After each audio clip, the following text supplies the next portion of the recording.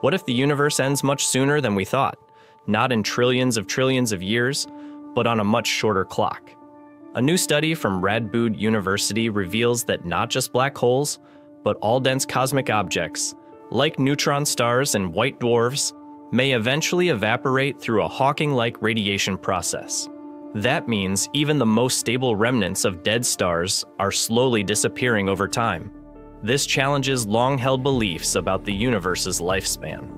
According to the new calculations, everything could fade away in about 10 to the power of 78 years, compared to the previously accepted 10 to the power of 1,100 years. It's still an unimaginable stretch of time, but it's dramatically shorter in cosmic terms. This new model blends astrophysics, quantum mechanics, and advanced mathematics to present a radically different vision of how the universe winds down. In this episode, we'll explain how this process works, what it means for the future of everything in the cosmos, and why it may reshape how we understand the ultimate fate of the universe.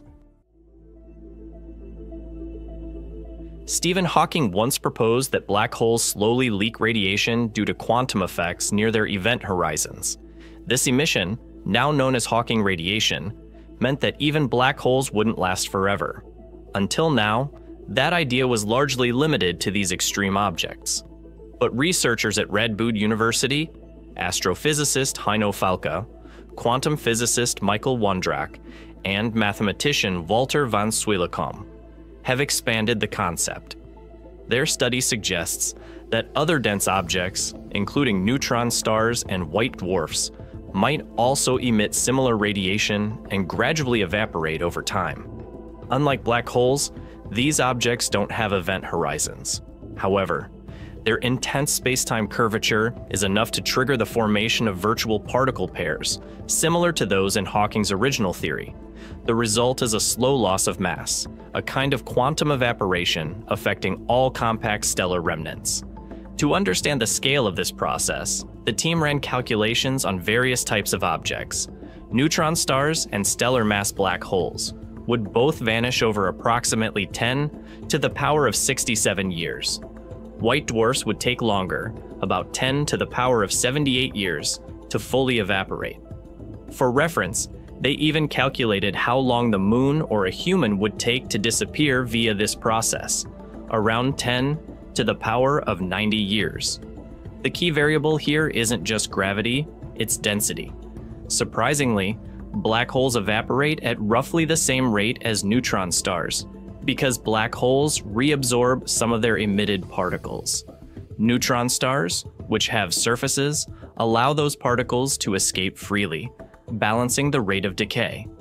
This new framework doesn't rely on event horizons, but rather on the curved spacetime around compact objects. It paints a more inclusive picture of how quantum effects act on cosmic structures and suggests that Hawking-like radiation could be a universal mechanism, not just a black hole anomaly. Now, after this, many things we thought would last indefinitely might actually be on a very slow countdown to nothingness.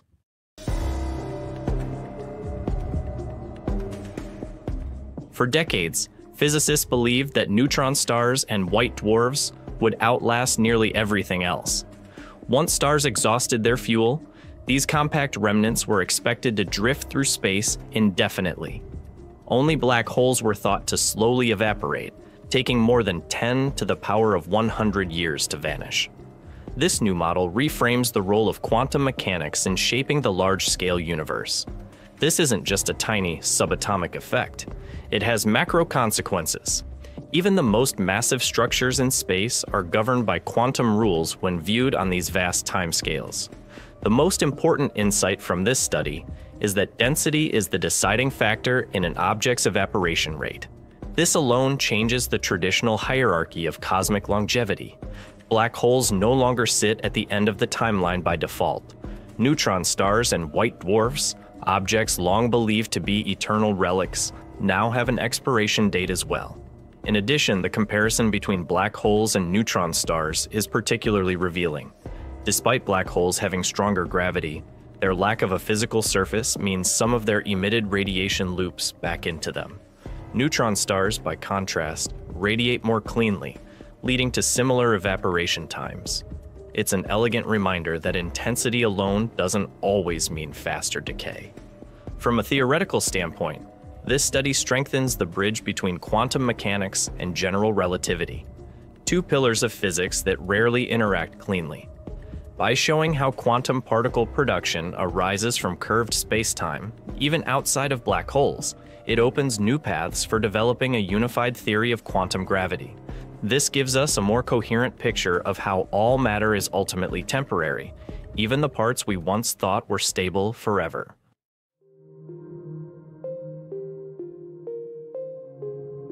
This research doesn't just change our expectations, it sets the stage for a whole new line of investigation in theoretical physics and cosmology. One immediate takeaway is that physicists may need to update our models for the far future of the universe. Previously, the final cosmic stages were thought to involve degenerate remnants, neutron stars and white dwarfs, quietly persisting until the end of time. Now, we know they'll disappear too, just on a slightly longer timescale than black holes. This affects how we define the degenerate era of the universe, one of the final phases of cosmic evolution. That era may not stretch endlessly into the future, but could wrap up around 10 to the power of 78 years, when the last white dwarfs finally evaporate. After that, all that would remain is diffuse radiation and elementary particles slowly dispersing into a nearly empty void. The study also invites more practical questions. While these processes happen far too slowly to observe directly, scientists may begin searching for indirect evidence of mass loss in compact stars. Advanced measurements might someday detect tiny discrepancies in the behavior of neutron stars that hint at slow evaporation, helping to validate this model. And then there's the matter of theory. This research encourages further exploration of quantum field behavior in strong gravitational environments, especially those that don't involve horizons. The discovery that spacetime curvature alone can create these radiation effects could reshape how physicists think about mass, energy, and the vacuum. This is especially valuable for efforts to unify quantum mechanics and general relativity. Any framework that helps explain the universe across both scales is worth investigating, and this one could be a solid step in that direction. Beyond science, there's also something deeply human about these findings. When the researchers calculated that even a person could theoretically evaporate over 10 to the power of 90 years, it wasn't meant as a prediction, but as a reminder. The laws of the universe apply to everything, no exceptions. It's a humbling but fascinating thought. Nothing is permanent, not even the densest stars or the grandest galaxies. We're all part of a universe that's slowly winding down. Not with explosions or sudden collapses, but through quiet, steady loss. And in understanding that, we gain more than facts. We gain perspective. Perspective about where we are, what we're made of, and how everything, even time itself, keeps moving forward. It's a quiet ending, built not on explosions, but on subtle quantum processes happening over unimaginable spans of time. And yet, it reshapes how we think about everything, from the universe's death to the nature of matter itself. The clock is ticking, just very, very slowly. See you next time.